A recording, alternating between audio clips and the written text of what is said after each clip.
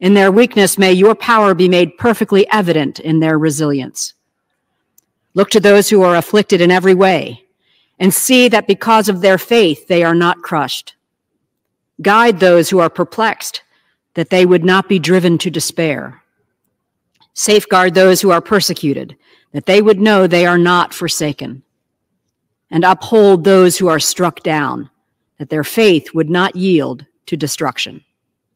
Death is at work in our world. May we not surrender to its desire for dominion, but in braving it, may we come to discover the life you have revealed to us and the hope that is found only in you. In your immortal and eternal name we pray. Amen. The chair has examined the journal of the last day's proceedings and announces to the House the approval thereof. Pursuant to Clause 1 of Rule 1, the journal stands approved. The Pledge of Allegiance will be led by the gentleman from Minnesota, Mr. Stauber.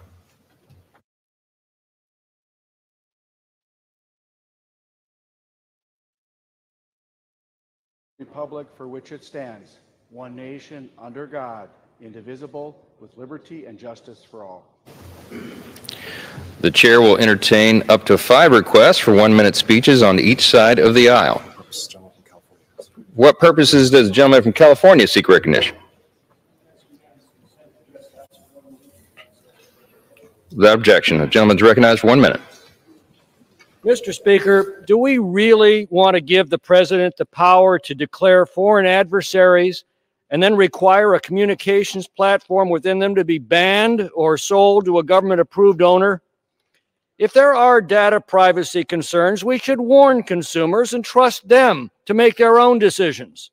If there are propaganda concerns, we should defend the free and open debate that our First Amendment protects, confident that the best way to judge the truth from lies is to put the two of them side by side and trust the people to know the difference. The last thing we should do is take that power away from the people and give it to the government. The answer to authoritarianism is not more authoritarianism. The answer to CCP-style propaganda is not CCP-style oppression. Let us slow down before we blunder down this very steep and slippery slope. I yield back. Gentleman from Massachusetts seek recognition. Without objection, the gentleman is recognized for 1 minute. Mr. Speaker, President Biden, in my opinion, has failed to comply with U.S. law by continuing to send U.S. military aid to Israel. Section 620I of the Foreign Assistance Act is very clear. It states, and I quote, "No assistance shall be furnished under this act or the Arms Export Control Act to any country when it is made known to the President that the government of such country prohibits or otherwise restricts, directly or indirectly, the transport and delivery of United States humanitarian assistance." That is what is happening in Gaza. Israeli Prime Minister Netanyahu has made a deliberate choice to use food, water, and medicine as weapons against the people of Gaza. He has restricted and stopped the delivery of aid, including U.S. aid, from reaching suffering, starving civilians in Gaza. This is a violation of U.S. law.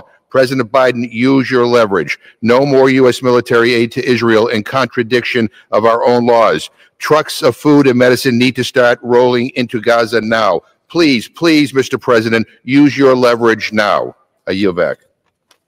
For what purpose does the gentleman from Minnesota seek recognition? I ask unanimous consent to address the House for 1 minute and to rise and extend my remarks. Without objection.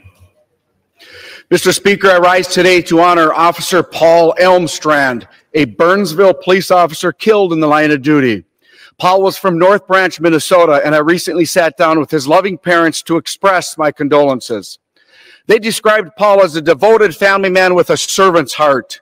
They talked about his passion for policing, which began when he was a member of the law enforcement club at Cambridge Isanti High School.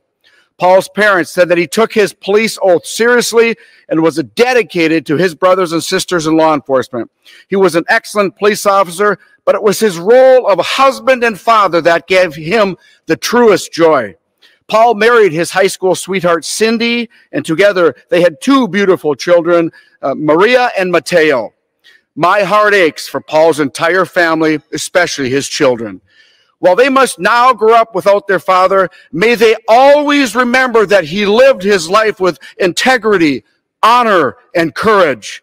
And may they always take strength from the fact that their father was a hero who put his life on the line in service of others. Minnesotans will never forget his sacrifice. And I yield back. For what purpose does the gentlewoman from Texas seek recognition? Mr. Speaker, I ask for unanimous consent to address the House for 1 minute to revise and extend my remarks. Without objection. Thank you, Mr. Speaker.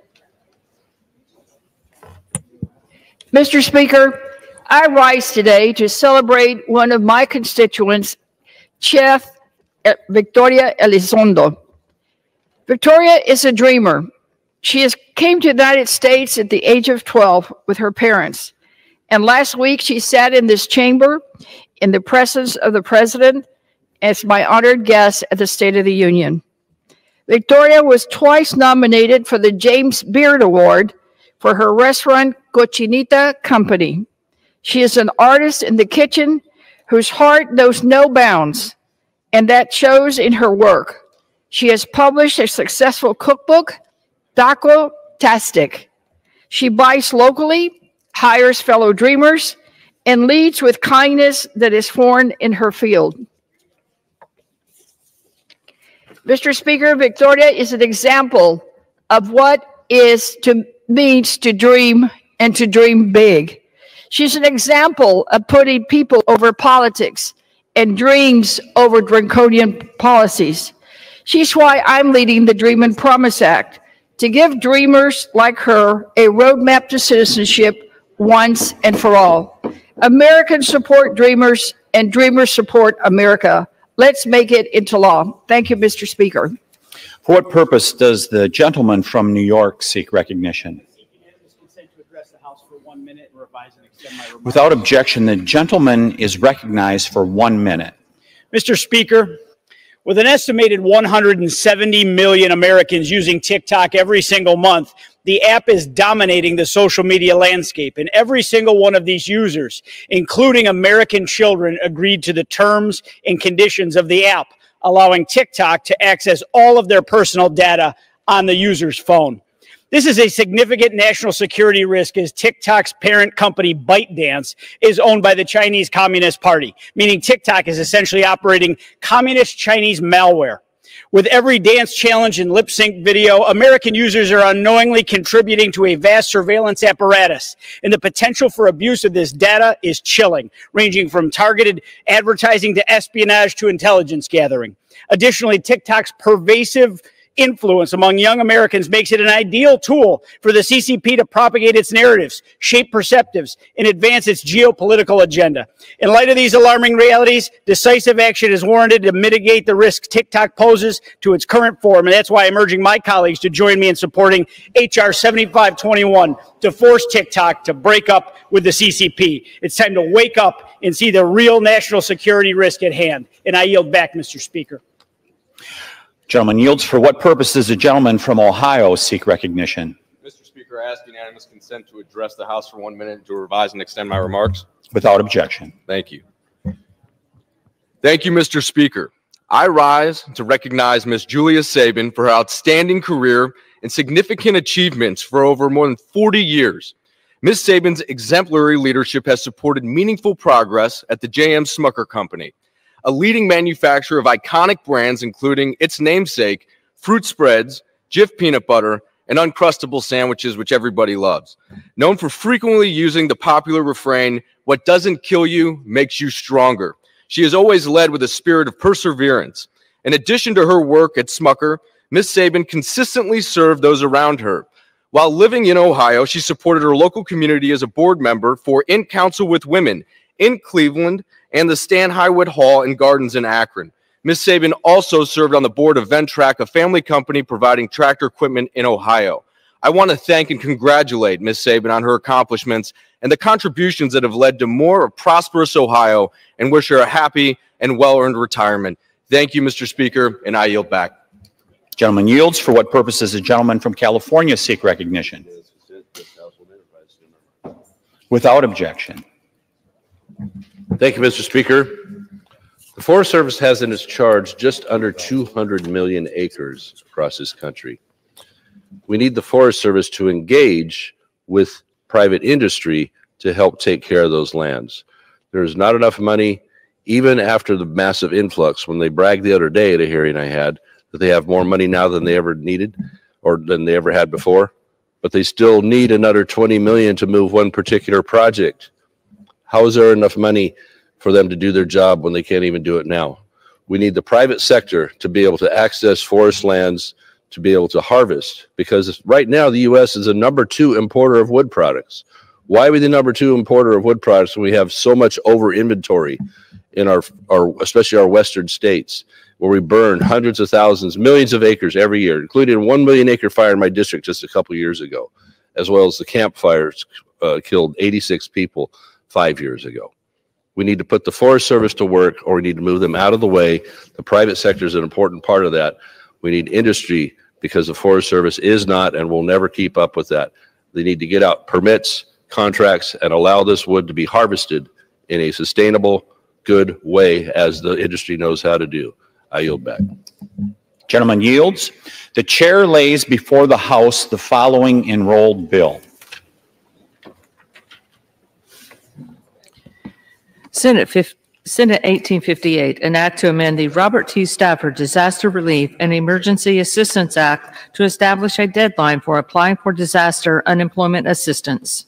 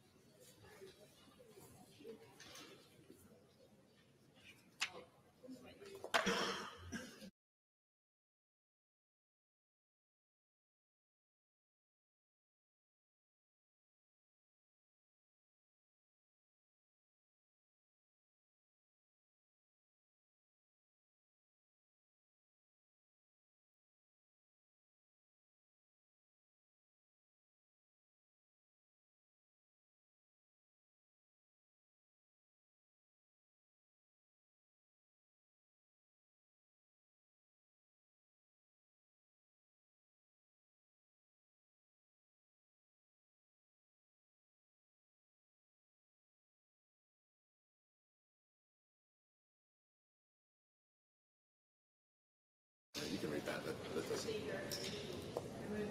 The gentlelady will suspend. The gentlelady will suspend. Pursuant to Clause 8 of Rule 20, the chair will postpone further proceedings today on motions to suspend the rules on which a recorded vote or the yeas and nays are ordered, or votes objected to under Clause 6 of Rule 20.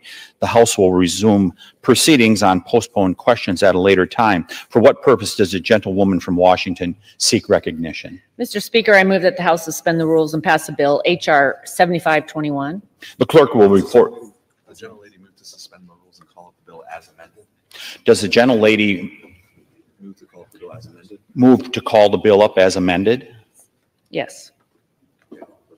The clerk will report the title of the bill. H.R. 7521, a bill to protect the national security of the United States from the threat posed by foreign adversary-controlled applications such as TikTok and any successor application or service, and any other application or service developed or provided by ByteDance Limited or an entity under the control of ByteDance Limited. Pursuant to the rule, the gentlewoman from Washington, Mrs. Rogers, and the gentleman from New Jersey, Mr. Pallone, each will control 20 minutes. For what purpose does the gentleman from Kentucky seek recognition? Mr. Speaker, I rise to claim time in actual opposition to the bill. Is the gentleman from New Jersey opposed to the motion? Is the gentleman from New Jersey opposed to the motion? No. The gentleman from New Jersey is not opposed to the motion? The gentleman from Kentucky will control the 20 minutes. The gentleman from Kentucky will control the 20 minutes in opposition. The gentlewoman from Washington is recognized. I ask unanimous consent that all members may have 5 legislative days in which to revise and extend the remarks and insert extraneous materials into the record on the bill.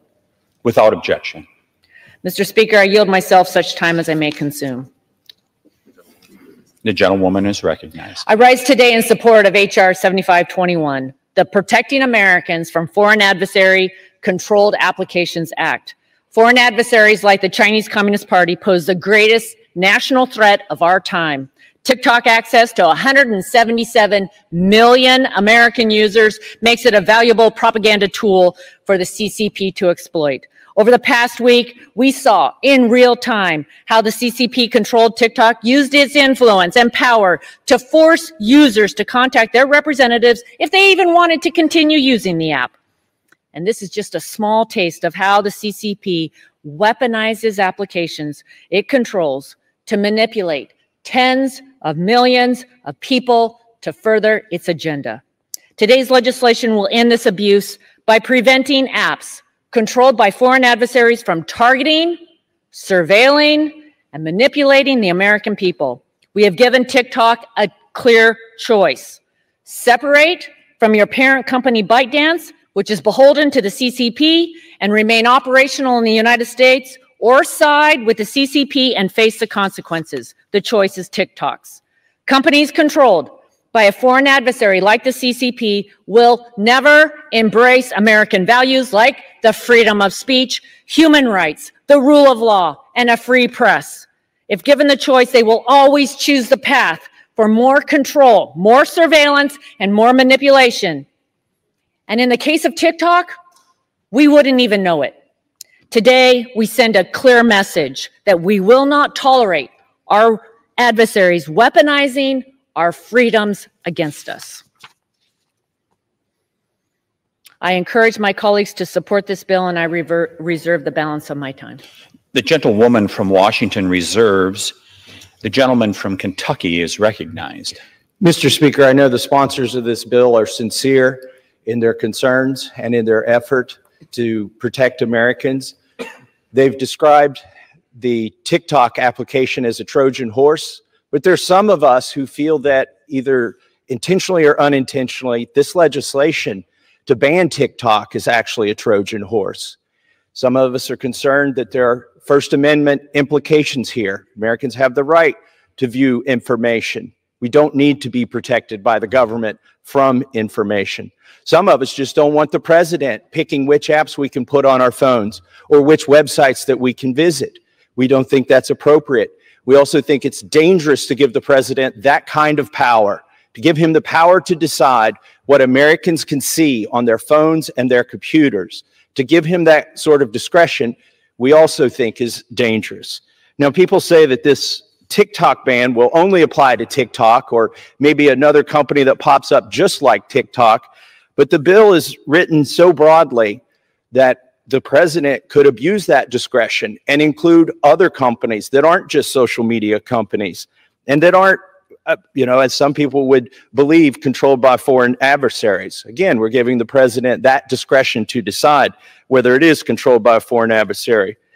There were some people who were legitimately concerned that this was an overly broad bill, and they got an exclusion written into the bill that I want to read. It says the term covered company does not include an entity that operates a website or application whose primary purpose is to allow users to post product reviews, business reviews, or travel information and reviews. Why is this exception in the bill? Why did somebody feel like they needed this exception if the bill itself only covers social media applications that foreign adversaries are running?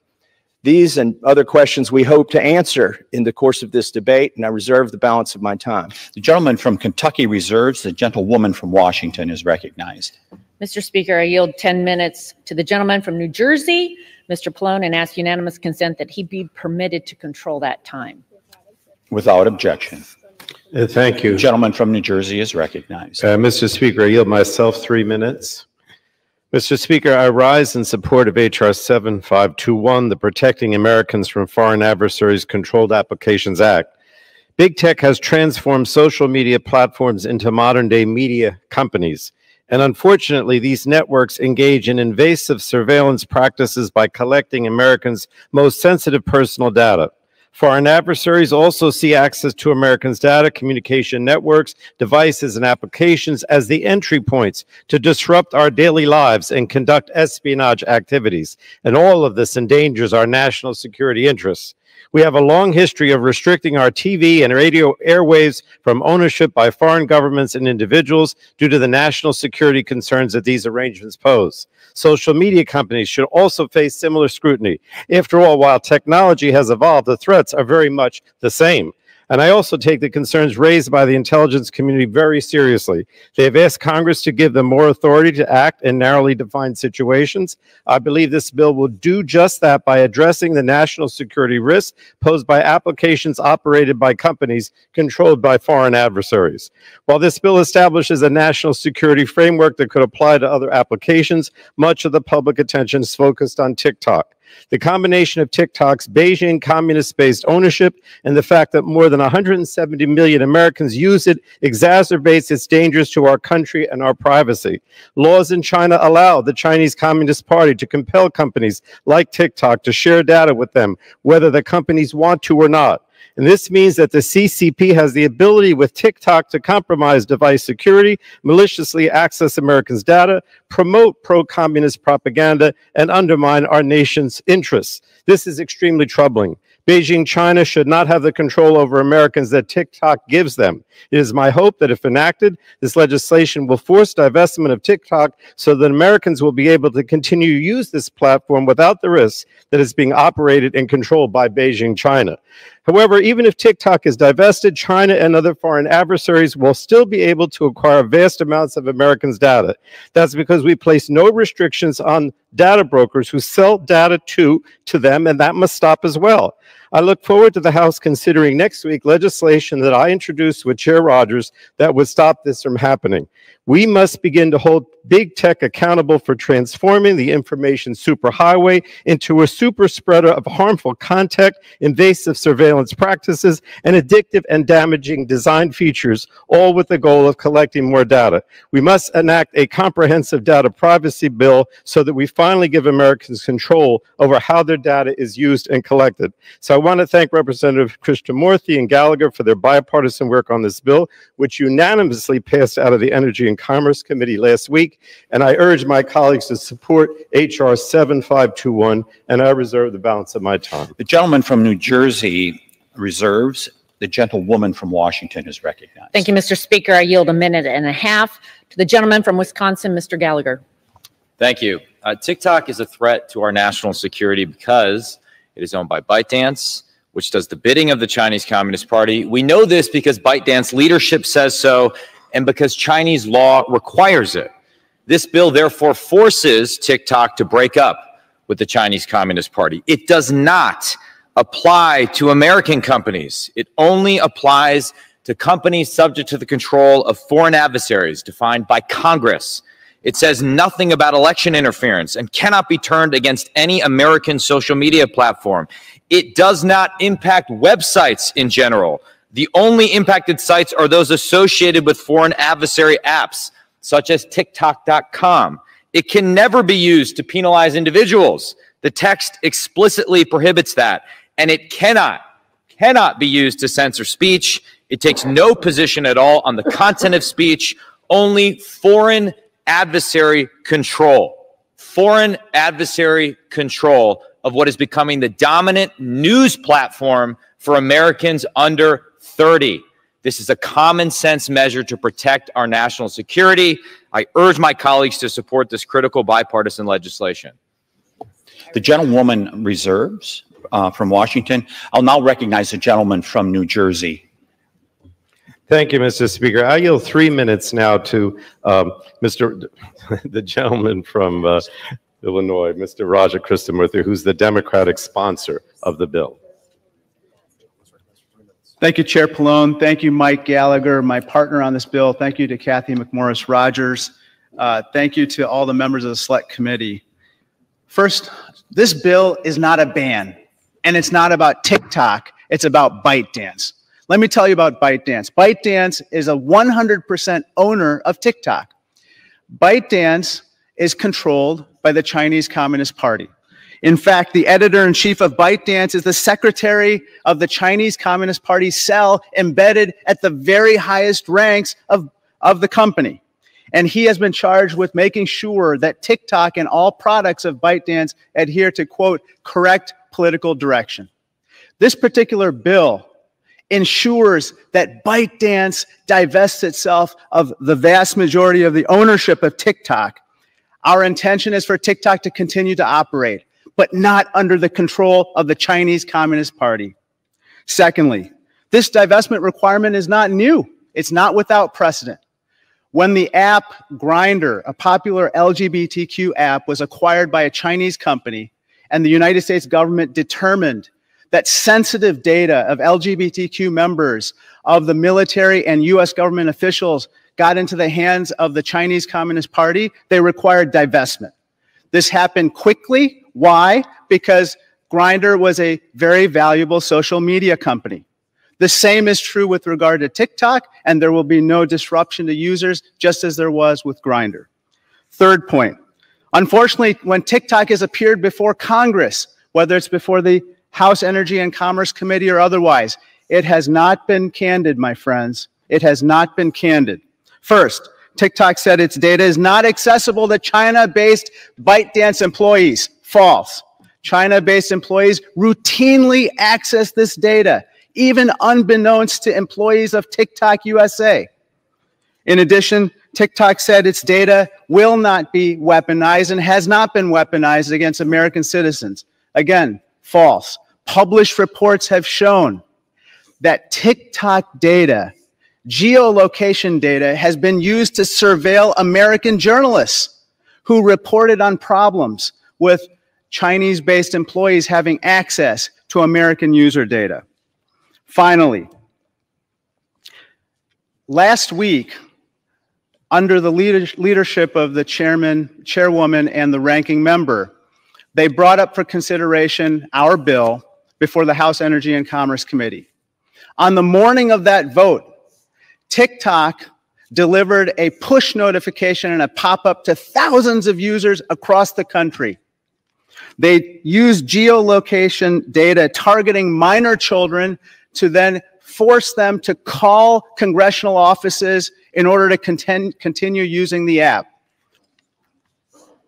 And in doing so, these children called and they asked the question, what is Congress and what is a congressman?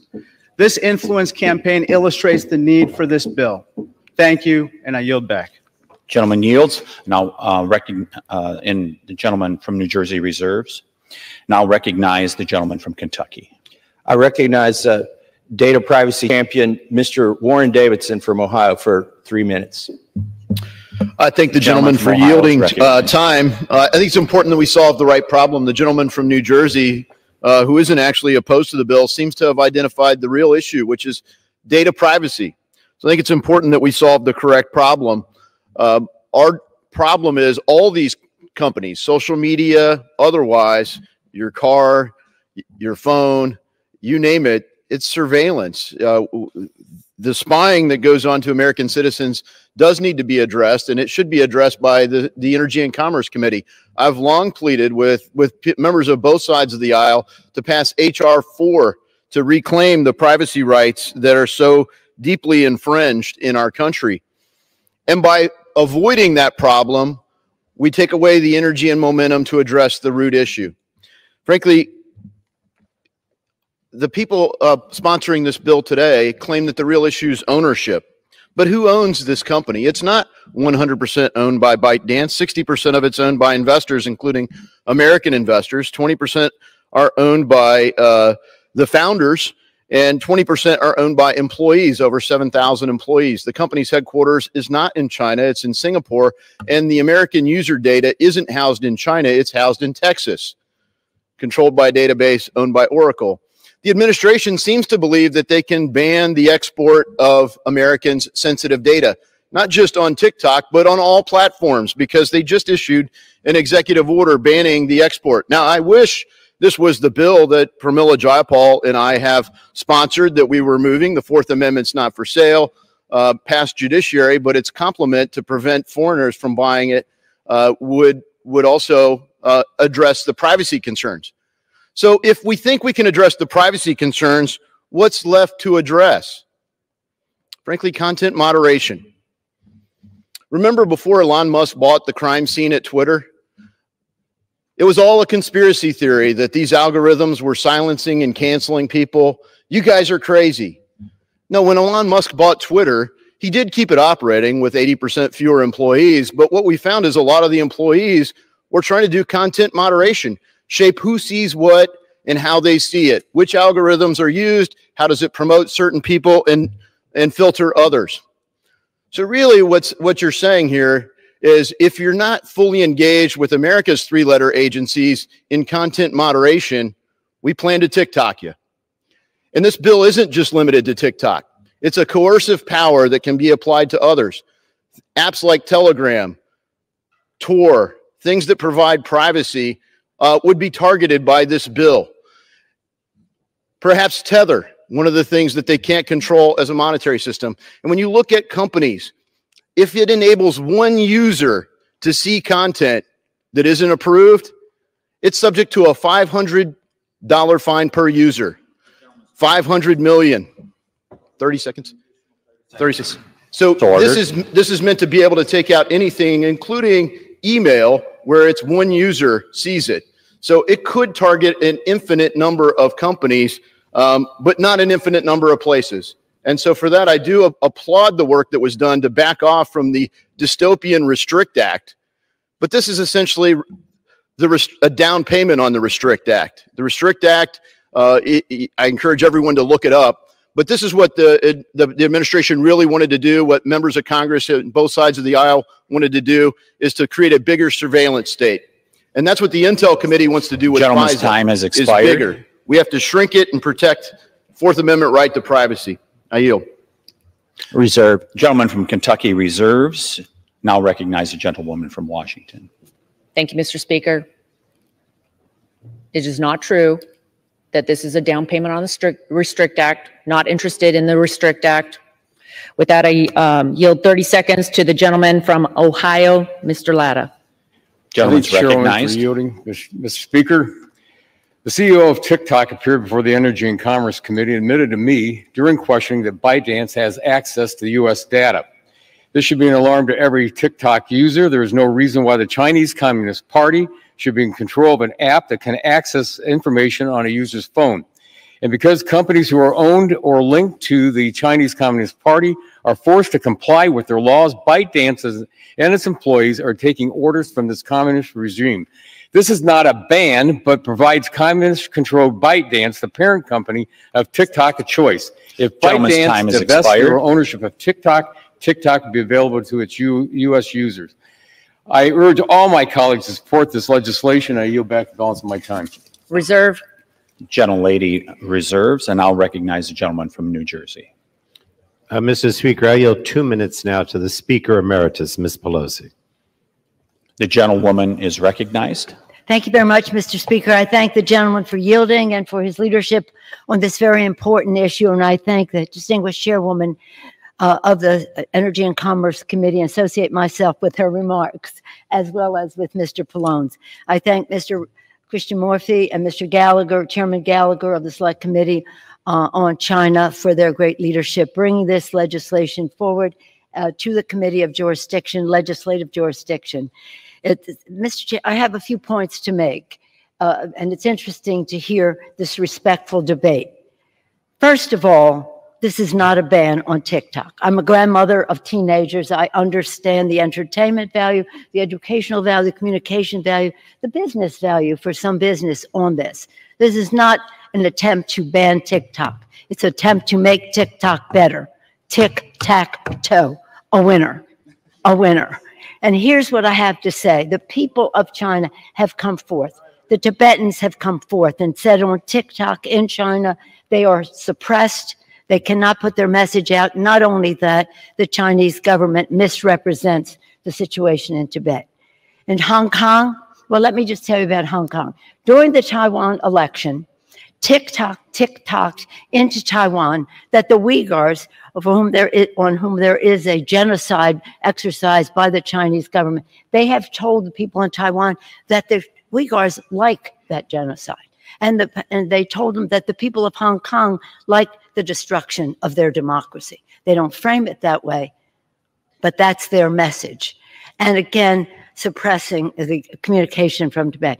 And then just people yesterday on the steps, we heard from the Taiwan people, we heard from the Tibetans, we heard from the Hong Kong, and we heard from a woman whose husband was arrested because of his communication with somebody with a shared view. So this is controlled by the Chinese Communist government. But forgetting that, if you can, I can't, think of this. Lady's time has expired. The Chinese government will control the algorithm. They can change it any time. Does the coming into gentleman the from United New Jersey States. wish to I allocate urge more a time? yes vote. Gentleman from New Jersey reserves, and I'll recognize a gentleman from Kentucky. I recognize my friend and fellow colleague on Judiciary Committee, Mr. Bishop from North Carolina, for 4 minutes. Gentleman's recognized for 4 minutes. Mr. Speaker, this is not the first time that restricting speech has been pursued in the interest of national security. In fact, in 5 days' time, next Monday, I'll go to the Supreme Court for the first time I've attended an oral argument in the case of Murphy versus Missouri. The case where agents from the White House and the Department of Justice and other federal agencies embedded themselves with American social media companies to manipulate what could appear on social media, expression by the American people. Described by the lower court as the most massive attack on free speech in U.S. history. And even as that pens for a decision by the Supreme Court, Congress would, in this legislation, say, in effect, hold my beer. I don't use TikTok. I think it's ill-advised to do so.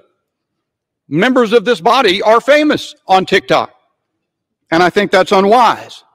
But I respect the choices of 170 million users in the United States.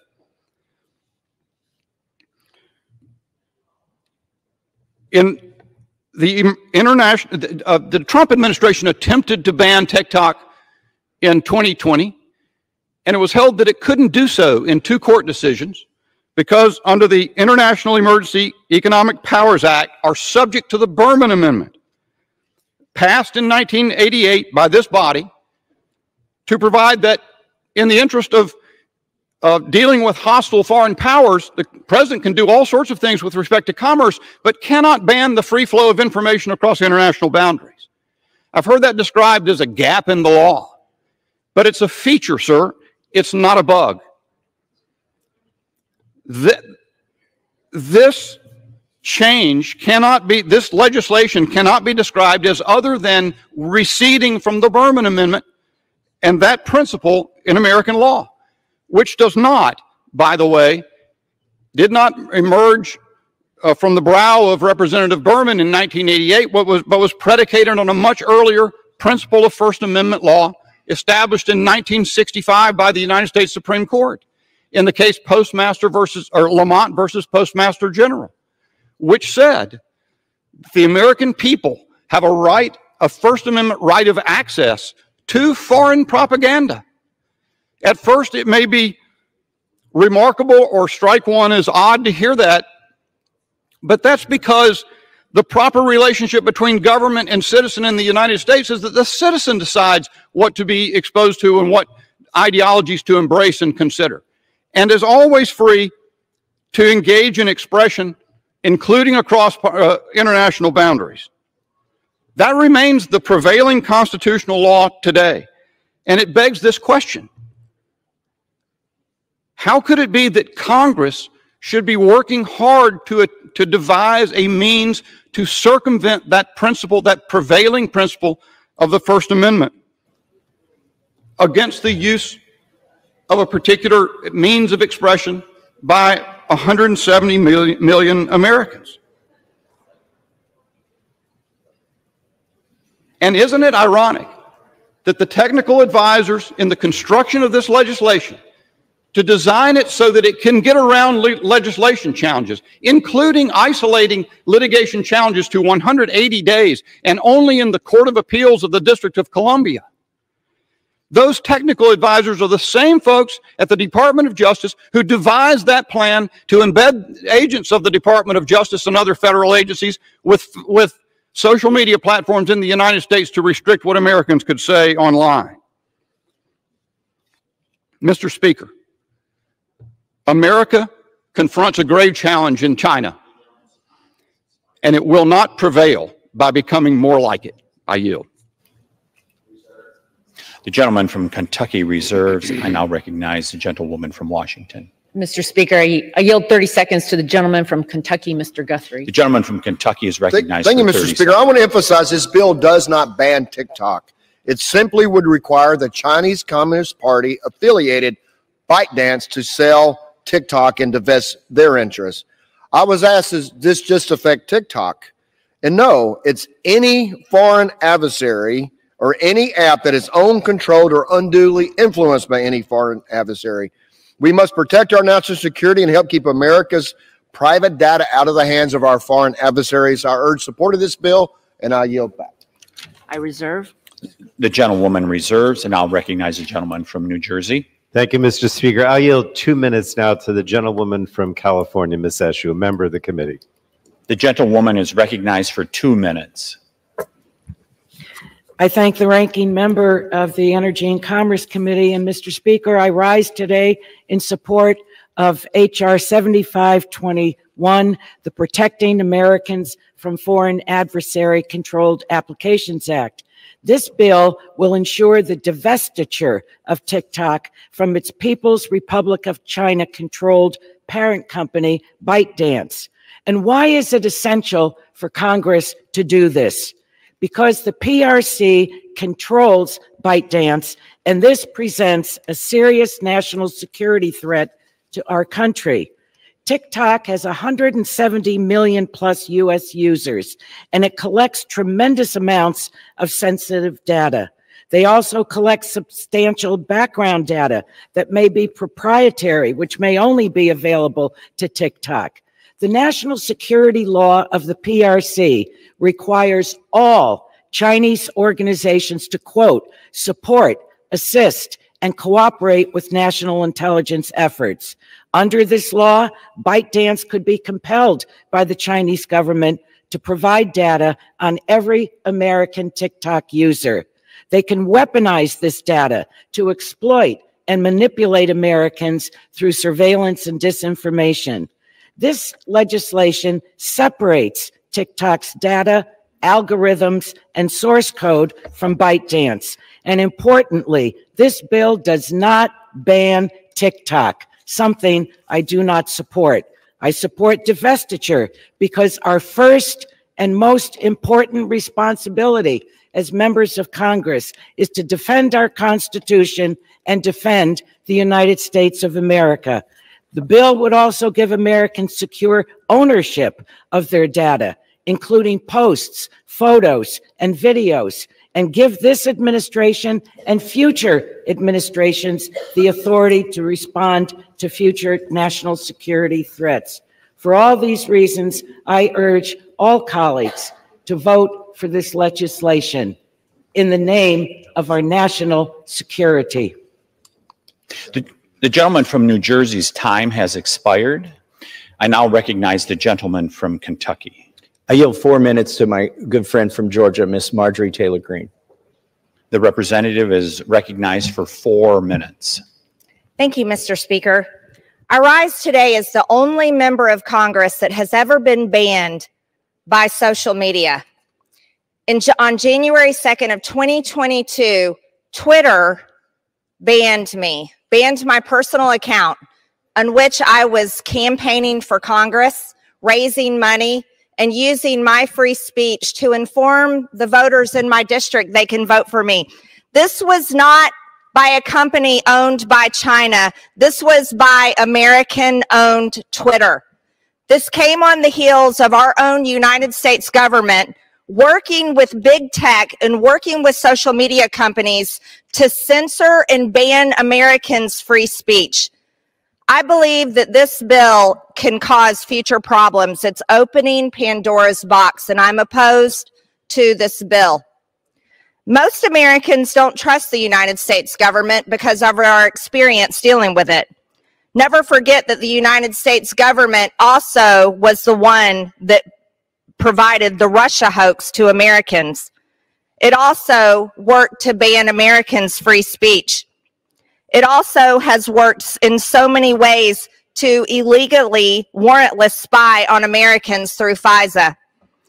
If we wanted to be serious about stopping a foreign adversary, if we wanted to be serious about stopping China, we would stop China from buying our U.S. farmland. We would raise up our American energy independence. We would also stop the Green New Deal and not rely on China, who owns and operates 85% of the battery market worldwide. There are dangers that lie ahead in this. This is really about controlling Americans' data. And if we cared about Americans' data, then we would stop the sale of Americans' data universally, not just with China. There's some further issues. This is a Pandora's box. What's to stop Congress or the United States government in the future from forcing the sale of another social media company, claiming that it's protecting Americans' data from foreign adversaries? I think we could see in the future another Russia, and possibly force the sale of X, as many members in this body claim that Elon Musk is altering the algorithms of X. By the way, it was Elon Musk's purchase of X that restored my social media account on Twitter and allowed me to have my free speech back on Twitter. There's also members of this body, the Democrats, are claiming that election meddling can happen on social media.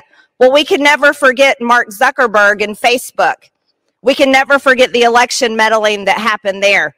And by the way, American-owned Facebook and Instagram is where most of the garbage, like the gender lies and the woke lies, exist. Many Americans and many teenagers believe awful things, and they don't just see them on TikTok, they see them on Facebook and Instagram too. I don't think this will accomplish what the goal is to accomplish. So there's other concerns, I think, here, is that when the government moves into forcing the sale of TikTok, who is going to buy it? That's the question that we should be asking. Who is going to buy it? Who will be the next to control the data of over 170 million Americans? Are we going to trust Mark Zuckerberg to control their data? I certainly don't. By the way, most of the time, my posts on Facebook are shadow banned, and I certainly don't have the reach on that social media account. I think that there's many other ways to protect data, and I think this body is capable of it if we choose to. The gentlelady's time has expired. I oppose the bill. Thank you, Mr. Speaker. The gentleman from Kentucky reserves. I recognize the gentlelady from Washington. Mr. Speaker, I yield 1.5 minutes to the gentleman from Texas, Mr. Roy. The gentleman from Kentucky is recognized. Texas. From Texas is recognized for 1.5 minutes. I thank the Speaker. We are in a Cold War with China, and some of my colleagues want to ignore this fact. We have legislation before us that is 12 pages long. The bill is not a ban. It forces foreign adversaries, including Chinese communists, to divest. The bill is not a bill of attainder. It's prospective, not retrospective. The bill does not violate the First Amendment. It focuses on conduct, not content. It requires both being controlled by a foreign adversary and conduct that itself is espionage. If you just had one alone, it might be debatable, as the gentleman from North Carolina or Senator Paul notes, in that it might protect Americans' rights to seek out and obtain foreign propaganda. But again, that is not this case, because we have, and have as a trigger in the bill, demonstrated national security conduct harm. To be clear, we've properly taken action at the device layer by banning Huawei and ZTE spy gear. We've taken action at the carrier level, prohibiting China Mobile and China Telecom from connecting to our networks based on a determination they are controlled by the CCP and a national security threat. We now need to take action at the application level when malign CCP control has been demonstrated, lest we render meaningless our past actions to protect the United States of America. We should ban Chi-Com ownership of our farmland or drug manufacturing, but we should fight them here and ban the foreign ownership and control of American data and stop apologizing for the Chinese communists. I yield back. I reserve. The gentlewoman from Washington reserves, and I'll recognize the gentleman from Kentucky. I yield 1 minute to my friend on the other side of the aisle, Mr. Garcia from California. Gentleman's recognized for 1 minute. Thank you, Mr. Speaker. I have enormous respect for the efforts of my colleagues to focus on security and data protection, and I share many of their concerns. But I disagree with this approach and bill that could impact 170 million Americans who use TikTok.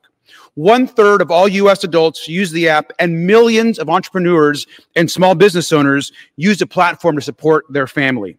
And yes, just like every other social media platform, there is misinformation and privacy concerns on TikTok, and I share those. However, it's important that we don't treat TikTok differently than other platforms. If we're going to address this issue, we've got to take the same approach to all social media platforms. We can't just single out one. Now, I join many of my colleagues and the ACLU in voicing concern over the freedom of expression. Now, I'm a strong supporter of ensuring that TikTok remains an open marketplace, and there's no guarantee in this bill that there won't be an interruption of service that could lead to an end of this app. I don't think we fully appreciate the impact this is going to have, and for that, I'm a strong no. Thank you, and I yield back. Gentleman from Kentucky reserves. I recognize the gentlewoman from Washington. Mr. Speaker, I yield 30 seconds to the gentleman from Indiana, Dr. Bouchon. The gentleman is recognized for 30 seconds. Mr. Speaker, one of the most important duties of the Constitution assigned to Congress is to protect the American people and to safeguard our national security. After hearing from national security experts last week, it is clear the prolific use of media platforms controlled by the Chinese Communist Party and other foreign adversaries poses a danger to our country. I am grateful to my bipartisan colleagues for moving this legislation, showing we will take action to protect the American people, their personal data, and security from foreign interference and manipulation. We took an oath to do so. Thank you, and I yield back. The gentle lady reserves, and I'll recognize the gentleman from Kentucky. I now yield 1 minute to my friend on the other side of the aisle from California, Ms. Kamlager Dove. The gentle lady is recognized for 1 minute. Thank you, Mr. Speaker. I rise today to oppose H.R. 7521. Banning TikTok is an insufficient Band-Aid solution to the genuine national security concerns the app raises and exposes. The bill seriously undermines civil liberties by essentially banning a platform that 150 million Americans use to engage in free speech and expression. A statewide TikTok ban has already been paused by a federal judge on First Amendment grounds. Even without TikTok, the PRC could still be able to conduct influence operations on other social media platforms and obtain sensitive U.S. user data through hacking or data brokers. Finally, this bill would greatly expand the executive's authority to ban tech companies with zero congressional oversight. I cannot sign a blank check to some future president who would easily and dangerously weaponize this legislation to profit and silence. Creatives, artists, content creators, and businesses in my district will get caught in the crossfire of this bill and deserve better than federal overreach as a substitute for a thoughtful and incisive solution to this complicated national security challenge. Thank you. I yield back. Reserve. Gentleman from Kentucky reserves. I recognize the gentlewoman from Washington. Mr. Speaker, I yield 40 seconds to the gentlewoman from Iowa, Ms. Henson. The lady's recognized for 40 seconds. Thank you, Mr. Speaker. I rise today in support of this simple bill. It forces TikTok to cut ties with the CCP or lose American users. The day after we introduced our bill, TikTok went into panic mode. They lied to their users, saying Congress was going to ban TikTok, using young kids as political pawns. TikTok's growth stunt proved our point. What if on election day, TikTok sent out an alert saying our elections were canceled? We must act now. Today, we're sending a message to the CCP that we are going to deflate the 140 million spy balloons that they have installed on American phones. We must act and pass this bill today. Thank you. I yield back. The gentlelady reserves. I now recognize the gentleman from Kentucky. Reserve. Gentleman from Kentucky reserves. I now recognize the gentlelady from Washington.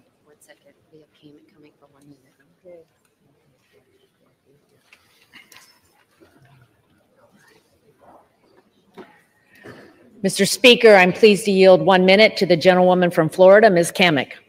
The gentle lady from Florida is recognized for 1 minute. Thank you, Mr. Speaker. Today we take a stand against the Chinese Communist Party and their efforts to turn content creators in America into foot soldiers for the CCP. You know, we aren't banning a company as the high-paid lobbyist for ByteDance, which is owned by China, would lead you to believe. We aren't infringing on constitutionally protected speech or growing the size of government. All we're saying is break up with the Chinese Communist Party. As a constitutional conservative, I don't want my government or big tech to have unfettered access to my private data. So why...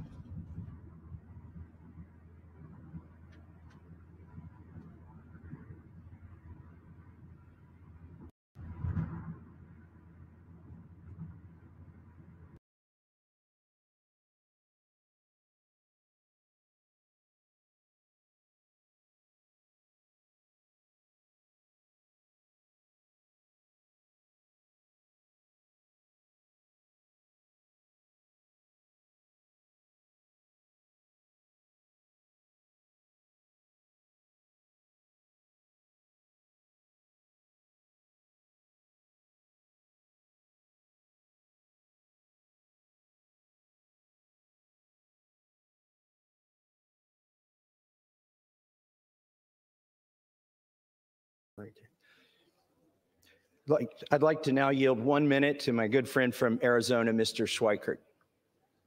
The gentleman is recognized for 1 minute. And thank you, Mr. Speaker Pro Tem, and to my friends. I actually am about to try to make everyone mad. Yay! I actually believe data is a private property right. It belongs to you as an American citizen. The problem with our design here, it's really well-meaning, but it doesn't get at the structural problem. So you have an entity over here, they divest. What makes them not then take the data, sell it to a data broker, and it gets washed and ends up still in the bad actor's hands? You got to understand, there's even articles out this week of even our own three-letter agencies buying their data now from data brokers instead of doing the tracking. We need to think dramatically more globally. Your data is a private property right. That will be the only way we end up protecting ourselves from bad actors and sometimes even our own Time has selves. expired. And with that, I yield back. Gentleman from Kentucky reserves, I believe he has 3 minutes. 3.5 minutes available. And I'll recognize the gentlewoman from Washington. Mr. Speaker, I yield 30 seconds to the gentleman from Michigan, Mr. Wahlberg. Gentleman is recognized for 30 seconds. Mr. Speaker, last March, when I asked about America's data being stored on and accessed by China, TikTok CEO stated under oath that it was not accessible by the CCP. However, this statement was a lie. As their own internal recording said, everything is seen in China. HR 7521 gives TikTok and similar apps 6 months to divest from their parent company, ByteDance. It's their choice. TikTok needs to decide whether they value their users or their ties to the Chinese Communist Party more. Simple as that. Vote for this bill. I yield back. The gentleman yields, and the gentle lady from Washington yields. Reserves. Gentleman from Kentucky will be recognized. I reserve. The gentleman from Kentucky reserves, and I'll recognize the gentle lady from Washington. I reserve. Gentle lady from Washington reserves. Is the gentle lady prepared to close? Prepared to close. You have no other speakers? I have one more speaker, and we'd like to close. So I'm going to wait. I'm going to reserve until you are ready to, until your time is expired. Are you prepared to close? I'm prepared to close. Okay. If the gentle lady has no further speakers. The gentle lady from Washington has the right to close. Yes. Okay. All right. I'd like to close. The gentleman from Kentucky is recognized. Thank you, Mr. Speaker. I know the other side is sincere, and we've not questioned that here today, and I won't question their sincerity. In fact, I think they've identified at least 3 problems that we have in America: moral decay of our society, invasion of Americans' privacy, and our competitiveness with China. But in this case, their cure is worse than the diseases. You know, there are ways to get at these root problems. We just haven't taken it upon ourselves to address those root problems with actual legislative solutions that have been put forth here in Congress. For instance, Mr. Warren Davidson's The Fourth Amendment is Not for Sale Act would put a strong stake in the ground to protect Americans' privacy, whether it's from our own government or some foreign governments. That is the kind of thing we need. We need warrants in the FISA program. You shouldn't be able to, our government shouldn't be able to spy on Americans without a warrant, yet they are. Let's bring that to the floor and vote on it. These are the kind of cures we need, not the bill that's offered here today. The bill that's offered here today, even though I know it's offered genuinely, it could also be named the Facebook Protection and Enhancement Act, because it's not the American people who are going to benefit most from this. It will be Facebook. Their stock is going to go up if this bill should pass the Senate. Now, what are some ways that we could improve this bill? Well, it should at least have a sunset. I mean, that's the only reason we're able to debate whether FISA should have warrants in it, because it sunsets. And what have we observed? FISA's been abused. That's my concern with this TikTok ban. It will be abused. If it's just banning TikTok and ByteDance and copies of that, why does it need to be 13 pages long? And I know they say it doesn't ban it, it forces divestiture of the company. This sounds like when American companies try to do business in third world countries and a dictator says, well, you can do business here, you just got to give me your company, and now you can continue to do business. We wouldn't let another country take over Ford Motor Company for selling Ford cars in their country. Yet that's what we're wanting to do here. And again, you know, this is a cure that is worse than the disease. Who's going to be prosecuted by this bill? Is it ByteDance or TikTok? Will they be taken to court? No. I mean, they're the target of this, but how do you elicit or effect a ban on them? By prosecuting Americans. The only way you can ban TikTok and the other companies from being here is to say what this bill says, which is we will bring civil action. The government will bring a civil action suit against you if you so much as host them here. If you have an app store that allows them to be here, you are an American or an American company, and you will be the target of this bill. Those are the only people who can be pursued under this bill. And I know it's in order to go after TikTok, or so they say. Well, I would just close by saying that, you know, we're sitting here with phones made in China. We're wearing suits made in China. We drove cars here with chips that are made in China. And they're our foreign adversary. And by golly, we're going to do something about it. What are we going to do? We're going to tell Americans they can't put a piece of software on their computer. They can't go to certain websites that the president designates. So I urge my colleagues to oppose this well-intentioned bill because it will have bad consequences, and I yield back the balance of my time. The gentleman yields back the balance of his time, and I'll recognize the gentlelady from Washington. Mr. Speaker, I yield as such time as remains to the gentleman from Texas, Mr. Crenshaw. Thank you, Mr. Speaker. The gentleman has 1 minute and 15 seconds. Thank you, Mr. Speaker. I want to address all of my colleagues who I think are confused about the First Amendment, confused about the nature of TikTok, and confused about the intentions of the Chinese Communist Party. Let me explain this really simple. TikTok is owned by ByteDance. ByteDance is in China. And when you're in China, you have to do whatever the Chinese Communist Party says you have to do. That's according to the national intelligence law passed in 2017. If they want you to spy for them, you will spy for them. That's how that works. They have a board member from the Chinese Communist Party on ByteDance. You wouldn't allow a radio tower owned by the Chinese to be put up right in the middle of Washington, D.C., and then allow it to just put out Chinese propaganda. You'd probably complain about that. That's exactly what TikTok can be used for, because millions of Americans are addicted to it. They see it, and the Chinese can absolutely manipulate those algorithms. The First Amendment does not give the Chinese Communist Party the right to American data or the right to manipulate the minds of Americans. That would be a really weird interpretation of the First Amendment. The primary counterarguments to this bill seem to be as shallow as, well, it doesn't do everything I want, and Facebook's really mean, and I don't want them to make money. So what, then that means you owe Chinese access to all of our data and access to manipulate the minds of Americans? I don't think so.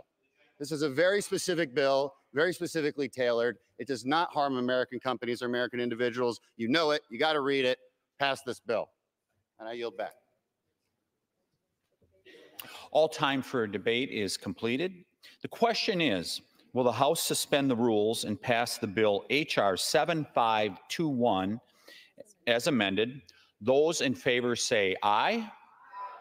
Those opposed, no. In the opinion of the chair, 2/3 being in the affirmative, Mr. Speaker, what purpose does the gentleman from Kentucky rise? I request the yeas and nays. The gentleman from Kentucky requests the yeas and nays. Those favoring a vote by the yeas and nays will rise. A sufficient number having risen, the yeas and nays are ordered. Members will record their votes by electronic device. This is a 15-minute vote.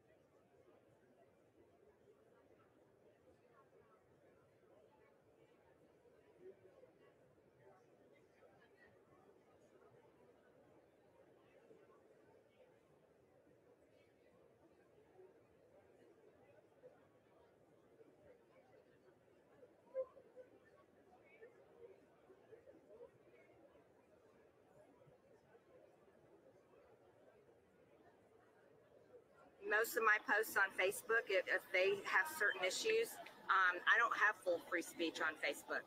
So my question is, who will buy TikTok where 170 million Americans are? How much did Donald Trump's opposition weigh in?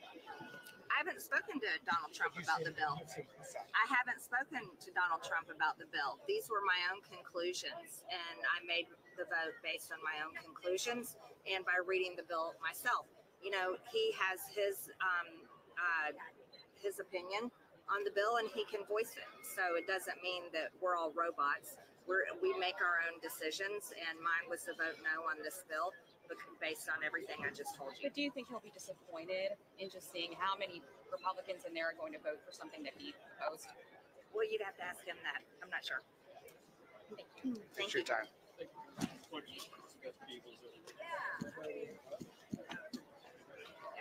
Thanks, Rick.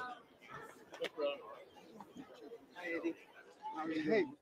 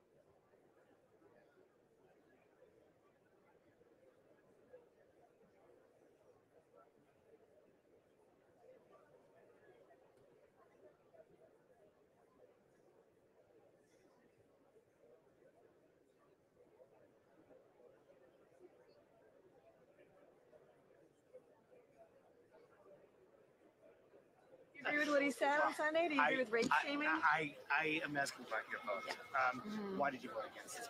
Because I don't believe the government should be banning apps in the App Store, and this bill was I divest or ban TikTok bill. I mean, it's not constitutionally sound, and it's not the role of the government to do that. Now, no one could show me any evidence that China had taken American data. Also, number one, I did my research over the weekend. Number two, if there's an issue with programming or code on some of these apps, it's not just TikTok, but we have apps from adversary nations all throughout all the different app stores. So let's have a broader conversation about how we ensure we protect consumer data and protect information from our adversaries, because there are a lot of apps in the App Store from places like Russia and China and other countries, other adversaries. Was there any Trump's opposition? Is that why you? No, I've been against this from the very beginning. Before anyone else weighed in, I was against. It's libertarian in me. It is not the role of government to ban apps from the App Store. Nowhere in our Constitution does it say that.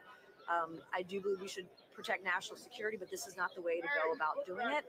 And whatever the standard is going to be to protect national security and protect the American consumer, it needs to be applied not just to TikTok, but across the board to every app in the App Store, especially from adversary nations. Ms. Mays, do you have any concerns about how TikTok lobbied or advocated for this bill, or how they reached out? I wasn't. No.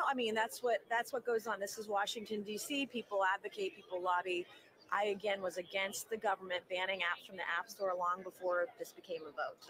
From day one, that has been my position, and nobody swayed me one way or the other. How do you square, though, the majority of the Republican conference moving forward on this, saying, this was a good first step, at least, maybe not the perfect I'm probably not the person to ask, because I don't vote with my party on all the things. So I'm not with them on this, and I think it'll die in the Senate. What would you recommend to Republican senators? Well, again, I would look at the Constitution. What is the role of the government here? This is not our job to do this. And I think there should be a broader conversation about the role of tech and consumer data, but it's got to be applied across the board here to every tech. There's also just criticism at the House.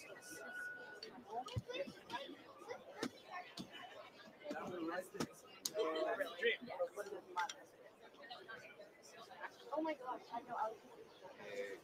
Cualquier compañía que está en Chile. Newspapers that are owned, that are foreign owned, and the Supreme Court has said that Americans have the right to information, even if it's coming from overseas. So it's an overly broad bill that I don't think will withstand First Amendment scrutiny. The other issue is that there are a lot of people who make their livelihoods on this. I mean, in my office yesterday were people who had small businesses. A young African-American gentleman who said he went from living in his truck to living in the penthouse. I said, that's pretty good on TikTok. And he employs now 20 people. So a lot of different people who are in business because of this. But ultimately, it's just a foul of our First Amendment. Do you think your colleagues misunderstand what's on this platform? Do you think they have a full appreciation for what TikTok is? I probably not, because they may not be on it. I mean, I am on it. The president's on it now. You know, the other thing is you can't be on the platform and then for banning the platform. That doesn't add up in my view if you're using it. But they should talk to folks. I mean, there's this idea that the people who are on these platforms are all Gen Z, and there are a lot of Gen Z folks, but the folks who were in my office, most of them were in their 40s and 50s, and they were small business owners. They were folks from all different backgrounds, some Trump supporters, some Biden supporters, conservatives, liberals, and they use this to make a living. But the biggest thing I think that I hope all of you will talk to is not me, but actual First Amendment scholars. Eugene Volokh, who's a great, brilliant scholar, conservative at UCLA. I went back and forth with him, and he'll tell you it's not the least restrictive means. It doesn't satisfy the alternative communications test, which says, can you reach these people through an alternative platform? There's no way you can reach all of TikTok's billion users, especially international users, through a platform. And the Supreme Court has ruled that if you have foreign magazines, foreign influence in issues, the American people are entitled to that information. Other ways to protect the data, other ways to protect national security. Does your no vote mean you are not concerned about the app's connection to China?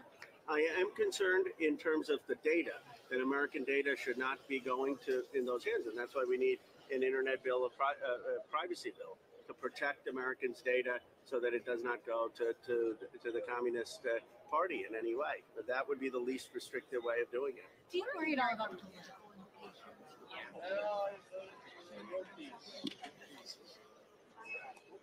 I don't know why you want to upset young people and 170 million people on the platform when there's least restrictive ways, less restrictive ways of achieving the goal. I mean, you know, I make bland TikTok videos and I put out a no vote, and it's gone viral because people care about this.